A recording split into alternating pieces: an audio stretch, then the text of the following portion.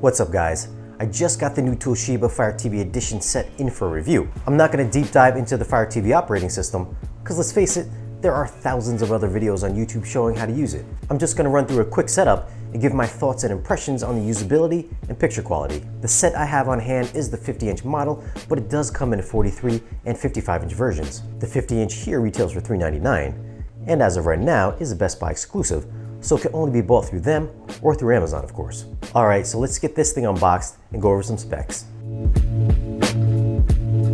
Inside we get some handling instructions, a 2-prong power cord, the remote with voice control, and 2 feet that mount under the television. Mounting the feet is fairly simple. There are left and right indicators on the feet themselves, and pegs which you have to align on the bottom of the TV set. Install the provided screws, and you're done. For those concerned, the feet are 27 inches apart, so if you're placing this on some furniture, be sure you have at least a 27-inch wide space. Build quality is average with an all-plastic build. The TV is 3.5 inches in depth, so it isn't super thick, but it isn't the slimmest set either. On the back of the TV are inputs for USB and 3 HDMIs. There's also an optical output and 3.5mm headphone jack. On the bottom is 1 composite input, an Ethernet jack, and the coax input. Setting up the TV is pretty straightforward. When you turn it on, you'll have to connect it to your network and it'll download any firmware updates if it's needed. The whole process takes around 10 minutes. Now let's give a look at the 4K picture quality by testing out Daredevil on Netflix. It's a dark show, so we'll see how it handles black levels. The TV does support HDR, but not Dolby Vision as you can see here on the info screen. I know it's hard to tell in the video, but black levels aren't so great. They are somewhat grayish and muddy looking, but this is a budget set, so you shouldn't be expecting any miracles.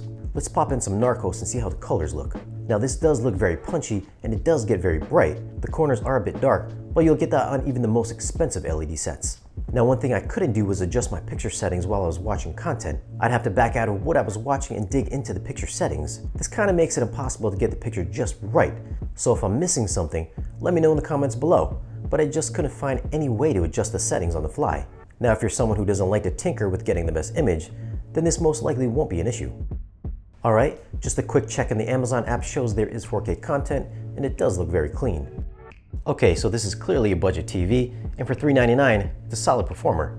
Image quality should be sufficient for most people shopping in this price point, and a 50-inch 4K TV for under $400, it does look pretty darn good. It provided some very punchy and vivid colors, but it won't compete with a Samsung QLED in the brightness category. Black levels are okay, but you'll be losing a lot of shadow detail in the darkest parts of your screen. If you're watching a movie with letterboxing, you'll see the black bars on the top and the bottom of the screen are more grayish than they are black. If you're a discerning viewer, this may drive you nuts.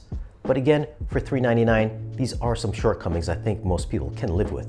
The smart features is the main selling point here, and if you're a Fire TV or Amazon Echo user, you should have no problem using this set. One thing to note, since it does have Alexa features cooked in, you may be worried that the TV is always listening. But rest assured, Alexa will only activate if you press the microphone button on the remote, so it's not going to be listening in on your private conversations. So who's this TV for? If you're not a videophile, or you just need a spare TV for the bedroom or dorm room, you might want to head down to your local Best Buy and give the Toshiba a look. It's got 4K HDR and the picture isn't half bad. The smart features are some of the best on any television set at any price point, so it won't break your bank. I'll leave a link down below if you want to check the latest prices, and if you own the TV, let me know in the comments what you think about it. Give us a thumbs up if you found the video useful, and be sure to check out our social media links. And if you're new here, hit that subscribe button, and we'll see you guys again in the next one.